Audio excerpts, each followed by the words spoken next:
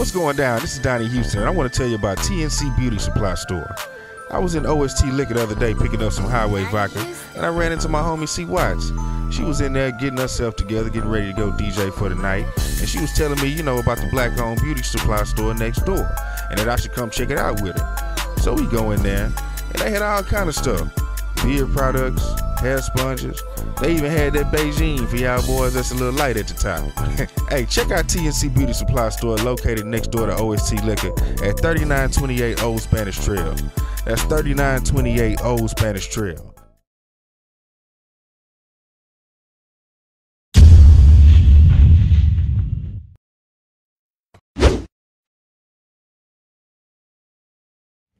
Being in, because I mean, you've been in the game, shit, we just said almost 40 years, you know what I'm saying?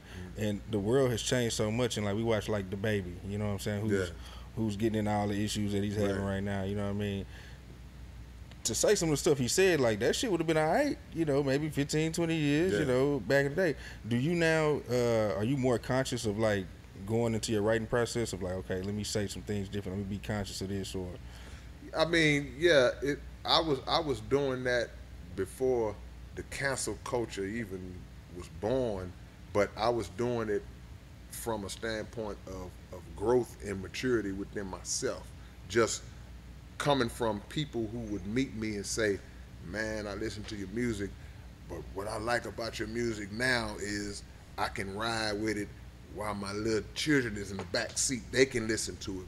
So that's what initiated the change for me.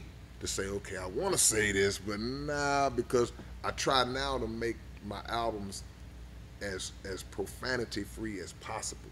You know, you're gonna still slip one in there here and there, but if you listen to my last 15, 20 albums, the cursing is like super, super low, you know what I'm saying? So as far as certain terms and certain derogatory words here and there, that have become red flags in society, I can't say that I consciously duck that now because I was already on that path, but I know a lot of people do. But to speak on that situation, to be honest with you, man, I mean, we are in that cancel culture where we don't even give people an opportunity to make a mistake without just decapitating them instantly and being a moral judge, like we don't make mistakes, like we don't talk crazy.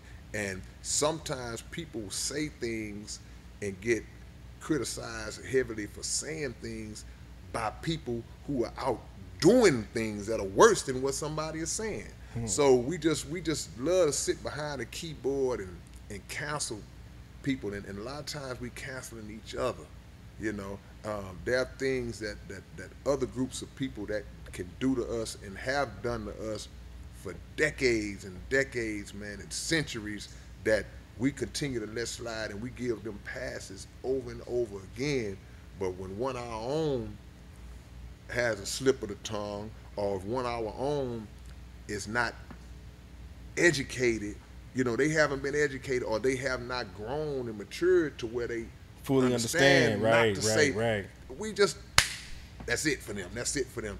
And these platforms, the national platforms that a lot of black people are given, we use those platforms to tear other black people down. And we got to stop doing that. We got to be what they call on code. You know, it's all right if something happens, if DaBaby or whoever else comes out and they say something or they do something that we might agree is out of pocket, we got to call them in the room. You know, hey, brother, hey, said this, you said that, hey, be careful about it. But we not going to be trying to just cancel each other, you know, like we just the moral judge of each other like that. Yeah, it's wild, man. You got to be careful with everything, you know what I'm saying? Yeah, but that's how they set it up. But see, at the root of that, and I'm going to say it, I'm going on to say it, at the root of that, you have groups of people who set that precedent simply because they have done so much evil throughout their life, throughout their whole existence. They've done so much evil, so now you got all of these black people coming out that are educating other black people on the history of things that were done to us by those groups of people. So they created that bubble of, hey, if you say anything critical about the Jewish community, you out of there. If you say anything critical about the LGBTQ community, you out of there. I didn't say disrespectful. I didn't say making mockery. I didn't say negative or derogatory. I said critical. So even if I say, well, nah, I don't agree with your lifestyle, guess what? Oh, you homophobic. Oh, you this, you that, you out of there. Or if I say, well, hold on, wait a minute. The members of the Jewish community, they are responsible for the transatlantic slave trade. Y'all the descendants of those who did. We can say it. What lie did I tell? But you can't say that because they control. So they set that standard and it trickled down to us. Now we round here following suit. Everything is not necessarily a sensitivity issue. It's just it's set up to where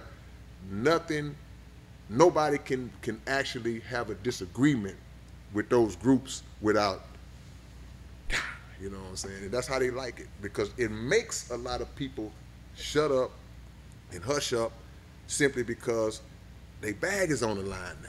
See, it's a song on my new album called I Apologize. And I ain't gonna give it away. I want y'all to go listen to it. But that's exactly what I'm talking about. Because anytime you got a black person that comes out and they make some bold statements, even when the statements are true, here they come, flocking down from the mountaintop and telling you what you better not say, and hey, that was disrespectful. We were offended by that. And what you see, now he's standing up there apologizing. He's issuing a statement saying that I never meant to hurt anybody. Hey man, look, if you speaking the truth, speak the truth. You know, if you've done your research and you know it's the truth, speak that truth and stand on it. The same way you stood on it when you first said it and you had the confidence to say it. Don't let the threat of what they can take from you make you fold up. You know, it's a money thing, man. It's a money thing. Donnie Houston.